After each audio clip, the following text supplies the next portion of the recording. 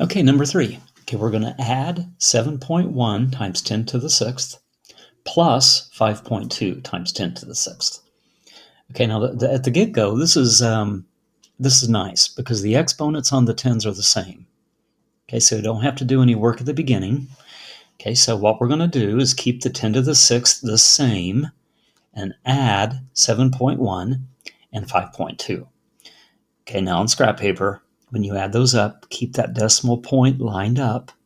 So when you add 7.1 and 5.2, you're going to get to see 712.3. Again, if you are writing small, that means the exponent was kind of left over in the text box. Control period would get rid of it.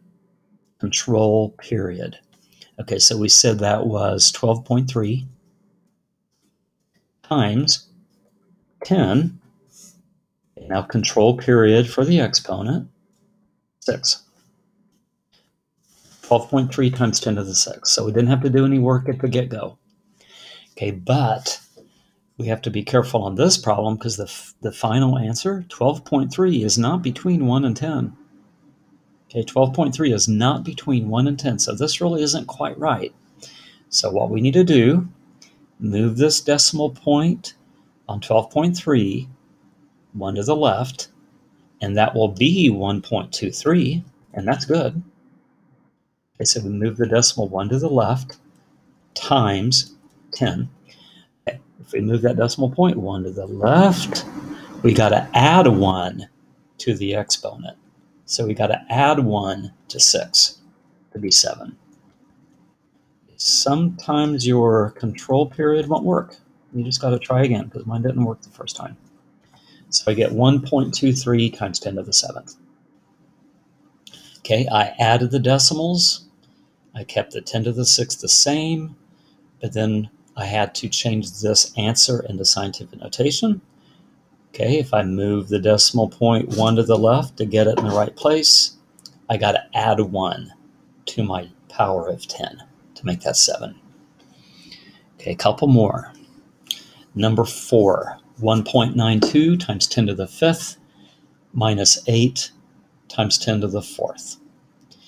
Okay, now we can't keep going with this problem until we get the exponents to match up. We have 10 to the 5th and 10 to the 4th. So let's work on 10 to the 4th. Okay, let's make 10 to the 4th into 10 to the 5th. Okay, we're adding 1 to that exponent to make it match up with the bigger 10 to the 5th. If we add 1 to the power of 10, I got to move this decimal point on my 8 1 to the left. So that becomes 0.8 times 10, control period, to the 5th. So now I have 1.92 times 10 to the 5th minus 0.8 times 10 to the 5th. Okay, I'm good to go. I'm going to subtract my regular numbers, my decimals, and I'm going to keep 10 to the 5th the same. Okay, when you subtract 0.8, imagine my point being right underneath the other point. So 0.8 would be right there. So 1.92 minus 0.8 would be 1.12. Whoops, control period.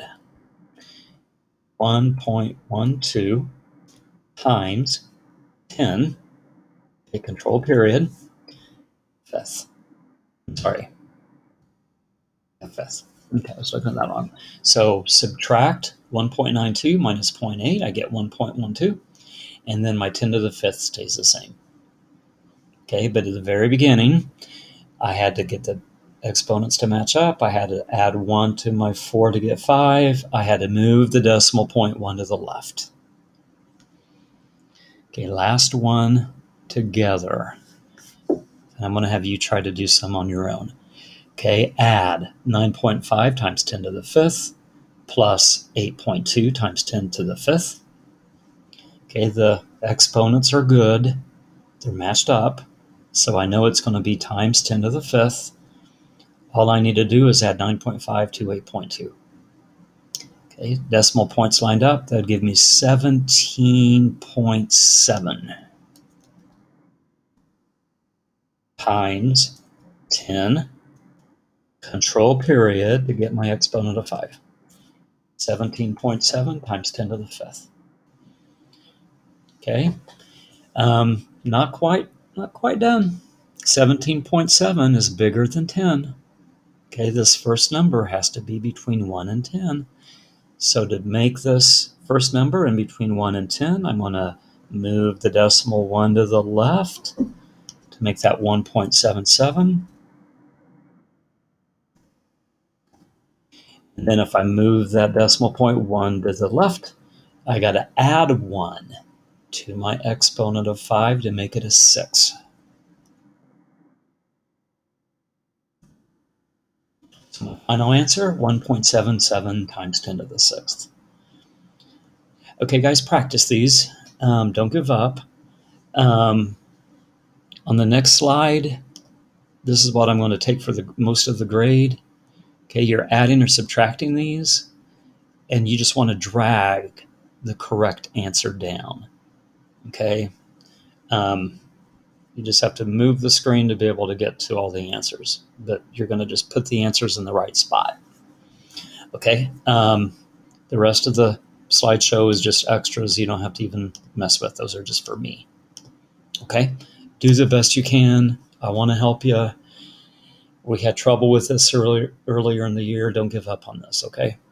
Go back to that blue slide and work with that as you do the problems if you need to. Okay? Keep me posted.